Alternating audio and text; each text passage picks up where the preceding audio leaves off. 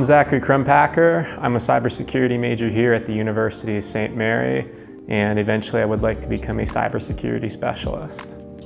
The way I described it when I initially walked onto St. Mary was it was like stepping into a completely different world. Like, it was super clean, and during the springtime especially, like, St. Mary is really beautiful, and so just that.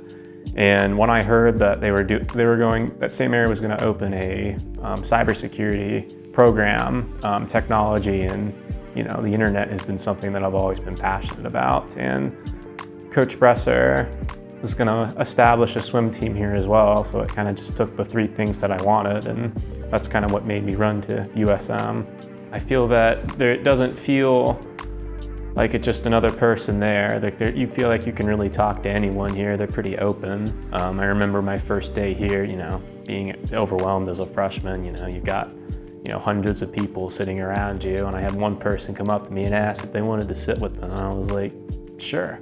That was pretty awesome, and so that was my first really good experience here, and I think respect is definitely on the top of my list.